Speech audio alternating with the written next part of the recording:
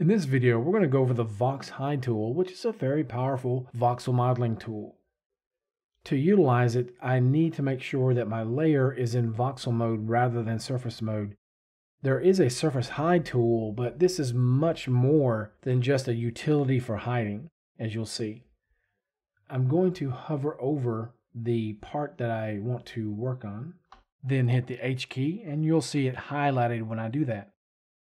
I'm going to click the S icon to switch out of surface mode. 3D Coat is going to recommend the polygon count here.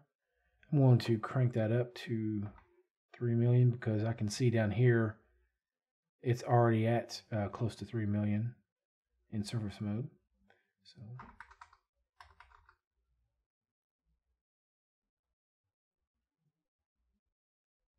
okay, so I'm going to go down to the adjust section about midway and click on Vox Hide. If I want, I can actually use a brush to hide parts of the model.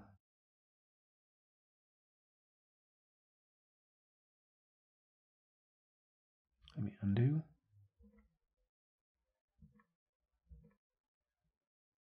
I'm going to right click and drag down, and I'll see that red profile shrink, and that's because the depth value is shrinking.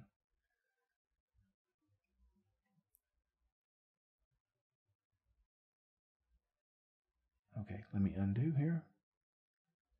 So there are a number of things I could use. Let's try this line segment tool. Click and click. And hit escape, drop that.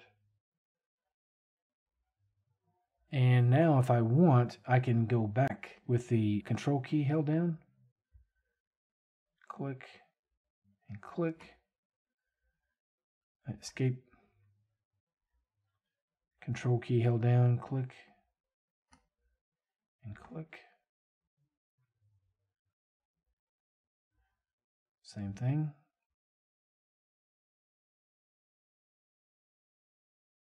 You can, of course, use different draw modes as well, such as the polygonal lasso if you prefer, or the closed spline. You can also use the spline stroke draw mode as well. So for example, you can hit escape.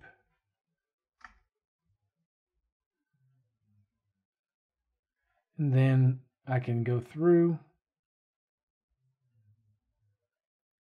and with just a regular brush, I can also turn steady stroke on.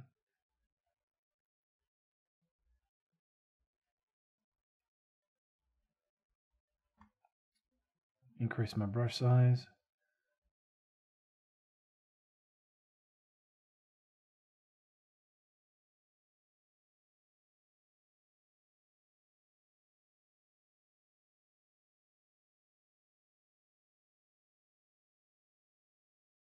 I want to make sure I have enough resolution, so I'm going to go with 1 million.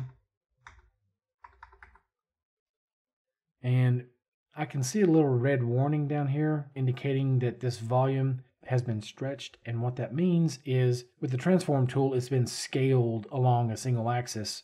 So I just need to reset its transform by going to the layer, right clicking on it and choosing to global space. Now I'm going to go to an orthographic view. I can also hit the E key to bring the E panel to me, and I'm going to choose the polygonal lasso.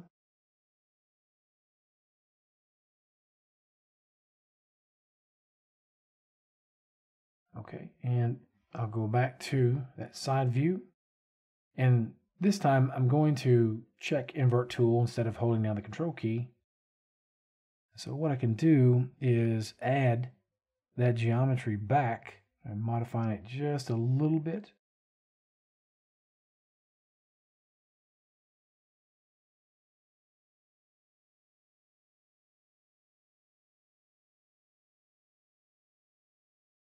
If I want, I can actually have that separated or discard the hidden part.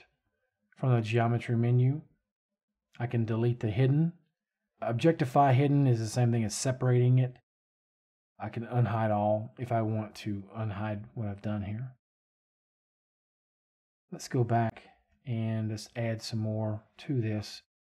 I still have Invert Tool checked. Yeah, I'll just stick with the polygonal lasso here, and I'm going to uncheck Invert Tool.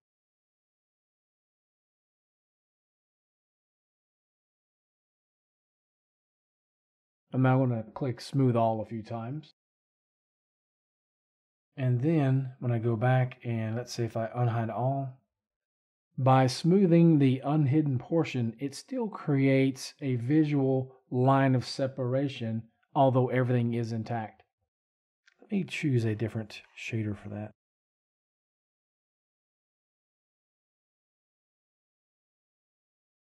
That lets you see a little bit better. Let me undo that. So yeah, I can discard it so that's a permanent separation, but I could also, again, go to Geometry and then choose Objectify Hidden. And now I can go back here, change my shader, select that by hitting the H key and maybe applying yet another shader. So that's a quick look at using the Vox Hide tool in 3D Coat's voxel sculpting toolset. Thank you for watching. We'll see you next time.